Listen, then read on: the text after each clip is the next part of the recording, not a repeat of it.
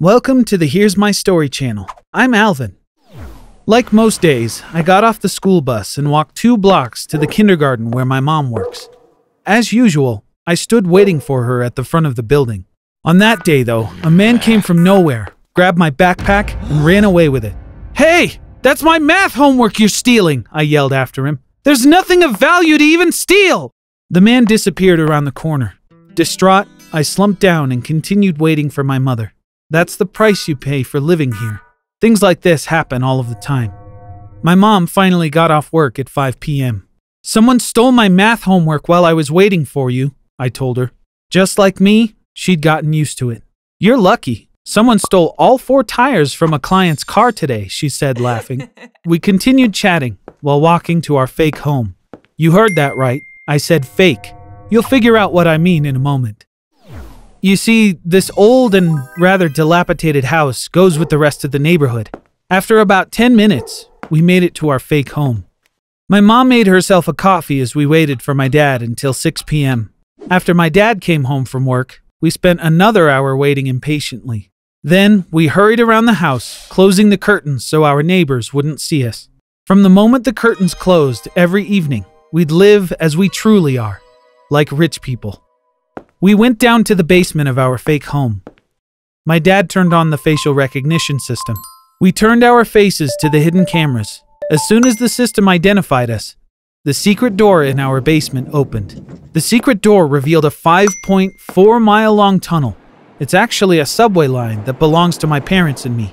We use this unique subway every night to reach our real home. After a short ride, we made it to our mansion. Our property is enclosed by 13-feet-high walls. During the day, there are hundreds of people working here, maintaining the grounds. Maids, drivers, cooks, and gardeners. The staff leaves at 6:30 p.m. We arrive after they're gone, and it's only us at the mansion. We walked into the dining hall. We filled our plates with food from the buffet and sat down. The best chefs in the world cook 100 different dishes every night. My dad asked, "How was your day, son?"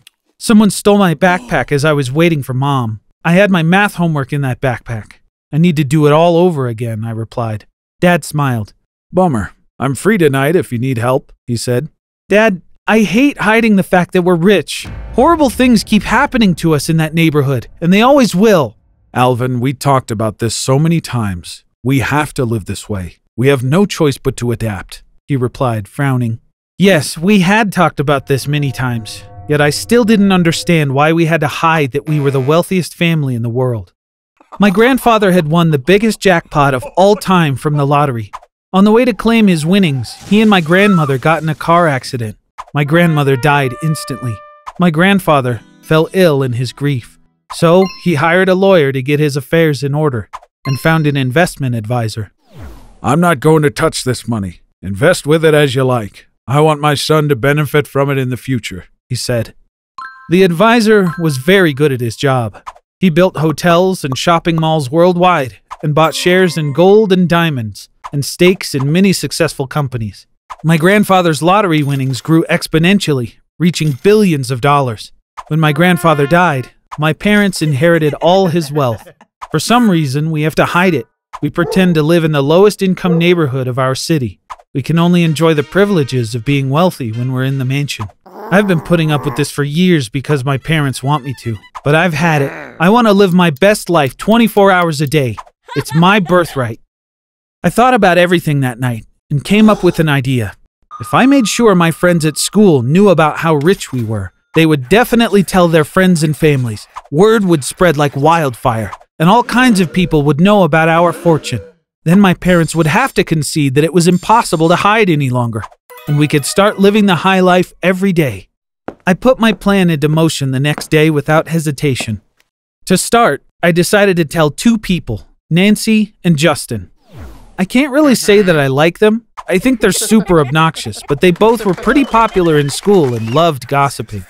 Thanks to them, my family's secret would be out in no time. After lunch, I called both of them to the schoolyard and cut to the chase. "I'm going to share my family's biggest secret with you." They were both stunned. "I'm not kidding what I'm about to tell you, so you've got to trust me," I said. I had to muster up the courage to keep speaking. Nancy and Justin waited with anticipation. They both stared at me intensely. My family is the richest family in the world, and I'm the richest kid in the world, I said. My friends just stared at each other. Then they both burst out laughing. If I'm honest, that's the reaction I was expecting. You don't believe me, and you have every reason not to. I'm going to ask you to come with me. What I'm about to show you is sure to convince you, I said. You better find other people to mess around with, Justin groaned. Nancy was all in. Alvin looks dead serious, she said, and I'm curious about what's happening here. I couldn't take my friends to our fake home because I didn't know how to operate the facial recognition system. That being the case, I wouldn't be able to open the secret door. That's why I decided to take them to the mansion in broad daylight. It would be my first time entering my own house from the front door, but first, I had to convince the security detail posted outside. There was a gigantic iron door at the entrance and a security booth for the guards. Nancy and Justin stared in disbelief, first at the majestic door, then at the towering walls. One of the guards came out of the booth.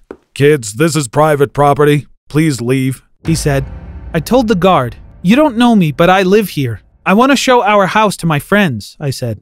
I'm not in the mood for jokes, kid. Move along, please, he groaned. My room is on the 3rd floor, I said, trying to convince him. There's a MacBook on my bed right now. I binge-watched Netflix until late last night. I can list off every show to prove it to you. Take us up there. Son, you're a fool if you think you can play me like that. I'll have to make a citizen's arrest for trespassing if you don't leave now, he responded. Justin turned to me. Alvin, I don't know if this is your idea of a prank, but I'm not getting in trouble because of some weird lie. This guy seems pretty serious. Let's get out of here before he puts us in a chokehold or something, he said. I decided to play my last card. I'm going to tell my father about this. If you don't want to lose your job, let us in. This is my house, I screamed.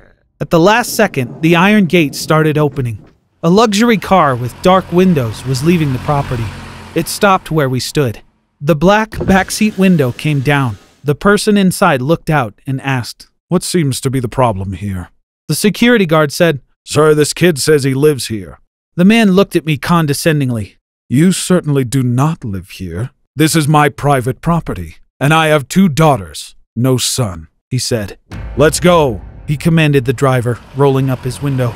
I just stood there, shocked. He's lying. This is our house, I murmured.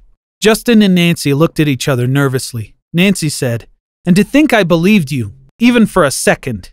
Justin nodded. Called it. They turned around and started walking back. I was sure that everyone at school would find out about what happened. This mansion was my home. Who was that man? Knowing it was useless to insist, I went back to my family's run-down fake house. When I walked into the house, I saw my parents waiting impatiently for me. They both looked upset. Obviously, they knew what had happened. My mom said, Alvin, we watched you and your friends on the security camera. What you did was incredibly reckless. I had tears pouring down my face. You're right, Mom. I'm so sorry. But who was that man? Don't we own the mansion? I asked. My dad said, Of course we do. That man is a professional actor. Staff at the mansion think he owns the house. It's another precaution we had to take so that no one would suspect what's going on. Dad, why do we have to take so many precautions? Why are we hiding our real selves from the world? I really want to know, I pleaded. My dad looked at my mom, who nodded at him before turning to me. We hid some things from you to protect you. We knew we'd have to tell you one day, but we were worried about your mental health, Dad said, pausing. He looked back at my mom again. She nodded for him to go on. Then she started crying softly. My dad took a deep breath and began to explain. We used to be the family you always wanted us to be. You weren't born yet. We had a daughter named Betty. Everyone knew how rich we were, which made our lives incredibly difficult. We used to go everywhere with an army of guards. We all had to wear bulletproof vests. Then something awful happened. Someone managed to kidnap your sister.